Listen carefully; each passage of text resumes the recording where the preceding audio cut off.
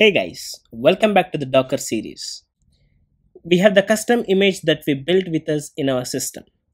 What if we want to use that image across different environments, like if we want to move it to QA, staging, and production environments? We should store that image somewhere so that we can pull that image in different environments. That place where we store our images is called registry. So once we build the image, we push it to the Docker registry. Then that image can be pulled into any environment. In fact, we can share it with the public. Let's see how we can push the Spring Boot image that we built to the registry and use it in a different environment. So without any further delay, let's get started. Well, this is our Spring Boot image that we built. Let's try to push this image to Docker registry. There are different registry options available like Docker Hub. This is the public repository where we can push our images and everyone can access them, just like we used our Mongo image. If you remember, we pulled it from Docker Hub. Also, we have cloud services like Amazon ECR and Azure Container Registry, etc. In fact, we can host our own registry. For this, Docker provides an image called registry. I will give you the link in the description on how to set up your own registry. Feel free to comment if I need to make a video on this. I'll be happy to do that. For this course, let's see how we can push images to AWS ECR and how we can pull those images on a different machine, as AWS is widely used cloud provider in the market. But more or less, the same steps apply for any registry with few modifications. Let's try to log into AWS console. For that, just Google AWS console and go to AWS management console. I am assuming that you have basic knowledge of AWS services. If not, don't worry. I will try to explain the things as we move. By the way, I am planning to make a video series on AWS services. If you are interested, please let me know in the comment section. Let's try to log into AWS console. So this is my email ID. Enter the CAPTCHA, enter your password. If you don't have AWS account, you can create one. Now click on the services and search for ECR. You can see the Elastic Container Registry here. As I didn't push any images to this account, I don't see anything here. Let's try to create a repository. In AWS, we should create a separate repository for every image. We can push multiple versions of our image to this repository. Let's click Get Started. Here we should give the repository name. As our application is to-do-API, let's give the same name as the repository name. You can give any name that you would like to. And let's make it as a private registry. If it is a private repository, one should authenticate before pulling the images. When you select the public repository, anyone can pull your images. Let's go and click on Create Repository. Our repository is created. And this is our repository URI. Every repository has an URI. And the format of the URI is account number.dkr.ecr. Now we are in the US East 1 region. .amazonaws.com/your repository name. So let's try to push our image to this repository. To see what are the commands needed to push an image to this repository, just select your repository and click on this View Push Commands. These are the commands that we should run to push an image to the ECR. We cannot push the images from the AWS console. We should push our images from the terminal or command line. As a first step, we should retrieve an authentication token and authenticate our Docker client to this registry. For that, we will be using AWS CLI. Let's copy this command by clicking on this icon. Now open your terminal. Just like we logged into management console before using our AWS services, we should log into the AWS from the terminal as well. For that, we will be using AWS access keys. If you don't have AWS CLI installed, I will give the link in the description to install AWS CLI on your system. Also, I will provide a link on how to get your access keys and log into AWS using AWS CLI. So on my system, I logged into AWS from the terminal. So now I'll be pasting the command that we copied. So this will authenticate our Docker client with the AWS ECR registry. Let's hit enter. Awesome, login is successful. So now we authenticated our Docker client with AWS ECR. Let's try to list the repositories that we have. AWS ECR describe-repositories. If you see, this is the repository that we just created. Now let us see what is the next command that we should use to push our image.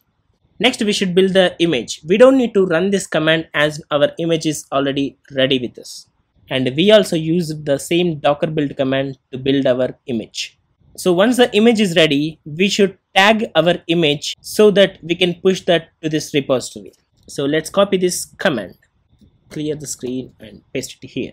So our image is todo-api 1.0.2. So basically we are renaming our image here. Let's hit enter. Let's try to list the images now. Docker images. If you see, a new image is created with a different name. Basically this copies the same image with the different name. If you see, the size is same 496 MB. So once we renamed our image, we should push our image to the registry with this command. Let's paste it here and our image name is 1.0.2. Now let's hit enter. If you see, the different layers are being pushed to the AWS ECR. Awesome. Our image is now pushed to the AWS ECR repository. Let's verify it in the management console. Let's close this and get into this repository. If you see, 1.0.2 version is here. You can push different versions of your image to this repository. Now let's change some code and build a different version of the image, and let's try to push that version to the AWS ECR. I'm just changing the size to be 512 here and just saving it, and go to terminal and build docker build -t todo-api 1.0.3. So here we are building a different version of our Spring Boot image space dot enter. Okay, the new version of our image is ready. Let's verify that. Docker images. Here we go. So now let's try to rename this image to include the AWS ECR domain. I will tell you in a while why we actually need to rename this image. So if you want to find out the command for that, let's go to ECR, view push commands, and this was the command that we used. So now we should change the latest to 1.0.3. 1.0.3. Let's hit enter. Now we renamed the image. Let's verify that. Here we go.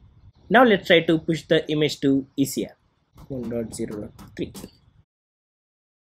Awesome, we pushed the image. Let's verify that by refreshing this list. If you see, 1.0.3 version is here. In this way, we can push multiple versions of our image to this repository. In AWS, you should create a separate repository for each image. In other Docker registries, you can push different images to single repository. But with AWS, separate repository for each image. Well, we pushed our image to the registry. Now it's time for us to pull this image in a different environment. For that, as a test environment, I launched an Ec2 instance.